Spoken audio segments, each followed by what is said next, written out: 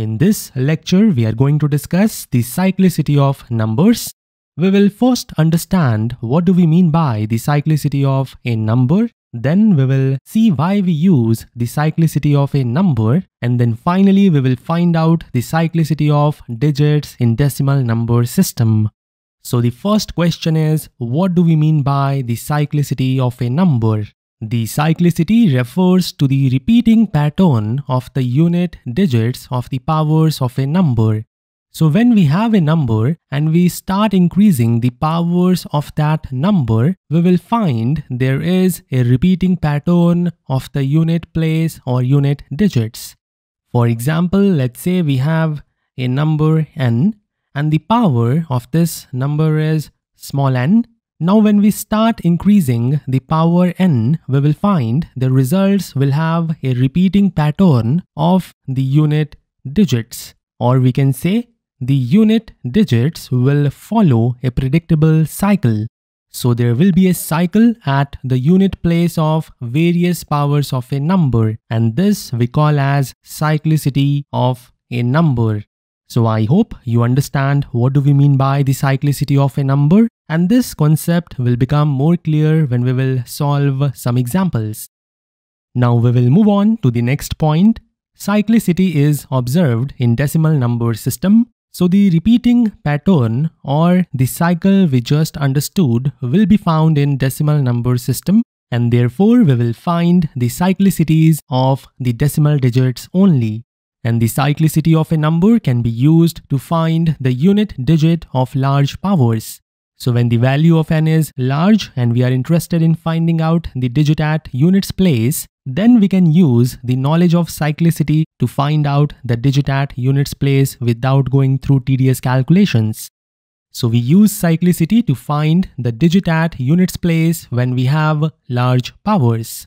So I hope all the 3 points are now clear to you. And now we will move on to our cyclicity table. In this table, we have 2 columns. The first column is having the digits of decimal number system from 0 to 9, and the second column will have the cyclicity of all these digits.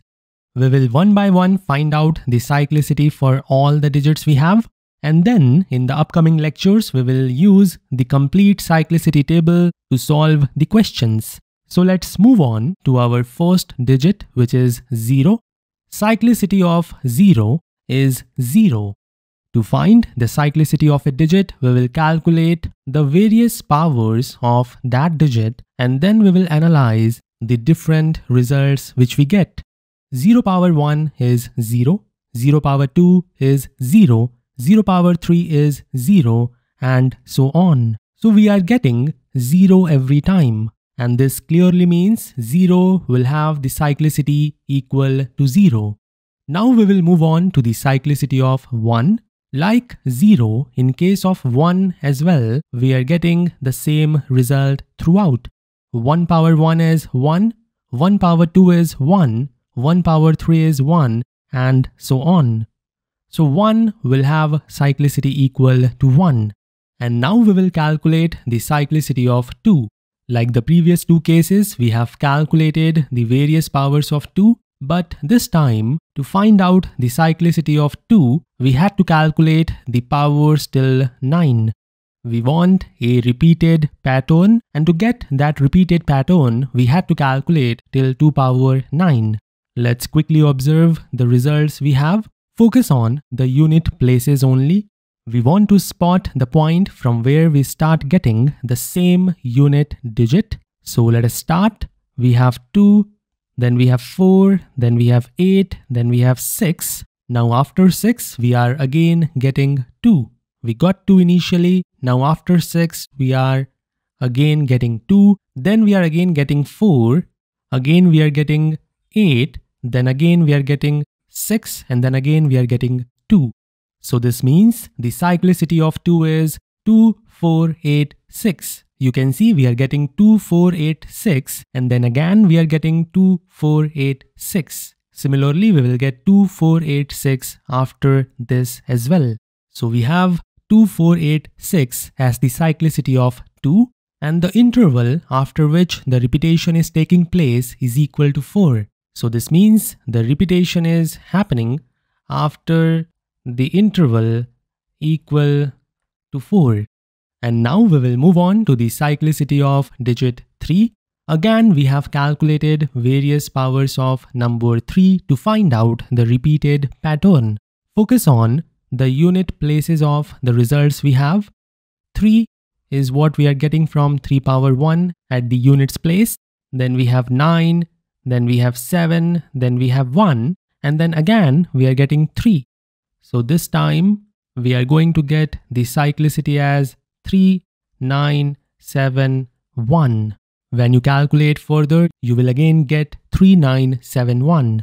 So this means the cyclicity of digit 3 is 3971. And again, the interval after which the repetition is happening is equal to 4. So you can see that the cyclicity of 0 and the cyclicity of 1 is kind of similar. See here in the table also.